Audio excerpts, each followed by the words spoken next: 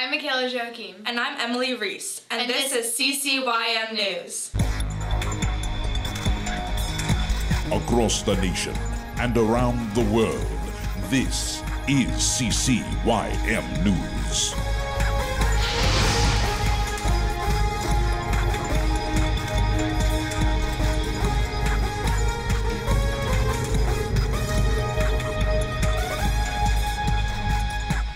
Now we have a special CCYM interview with our new Bishop, Marcus Matthews. Take it away, Nick. Hi, I'm Nick Poole, president of CCYM, and I'm here with Bishop Marcus Matthews here at John Wesley United Methodist Church here in Baltimore. Nice to meet you, Bishop. It's good meeting you also, Nick. Now, Bishop, one of the first things that you have done after coming to our conference is schedule listening sessions. Why do you think that this is important? Nick, thank you for that very good question. Number one, it gives me an opportunity, number one, to meet the people of this annual conference.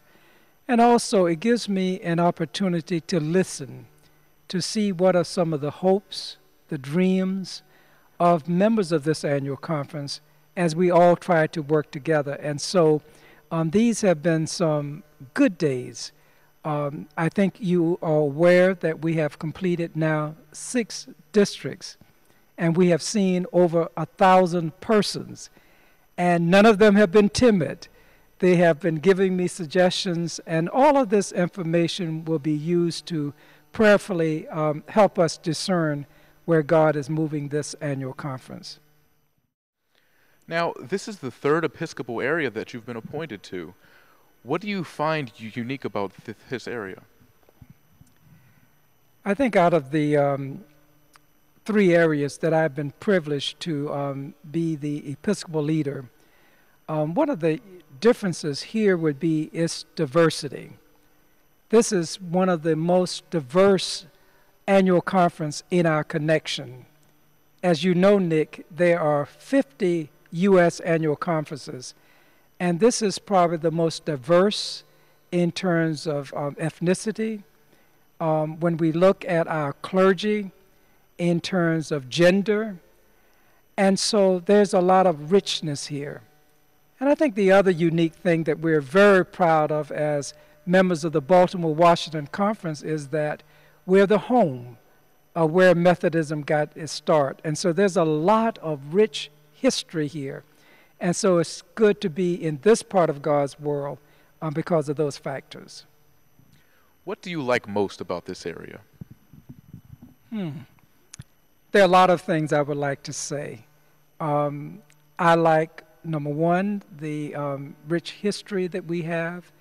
I think we have some excellent clergy and lay leaders in this annual conference. I think that we have some excellent ministries that I'm very proud of in this annual conference. Certainly the CCYM being one of those, and I look forward to sharing more with you and others. Look forward to ROC, which is the largest youth gathering of youth in the United Methodist Church in the U.S. And so there are a lot of things that I'm very, very proud of, that being probably the number one. I could say that I love the crab cakes. Certainly this is a good time for us because of what's happening with baseball. And so this is really a good place to live, a good place to be in ministry. And with all of what's happening across the world, I believe that God is blessing this area in some very special ways. If you look at the economy, though we do struggle in this area, we are still one of the strongest annual conferences when you look at the U.S. 50 areas. Also, God is blessing us because we're in a growth area. There are, the stats will say to us that there are more people moving into this area than a lot of other parts of the world. So God is blessing us to be in a very good place. And I'm just glad to be a part of that and to journey with you and others on behalf of God. What do you feel the role of the youth should be in the life of the church?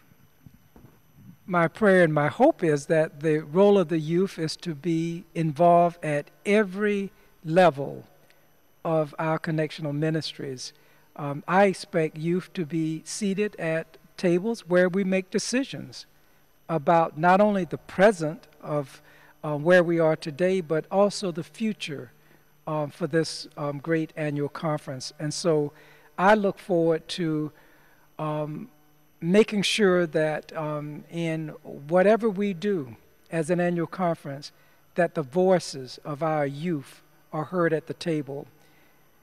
We do realize that there are challenges sometimes because our young people, because of school schedules, because of being away in college.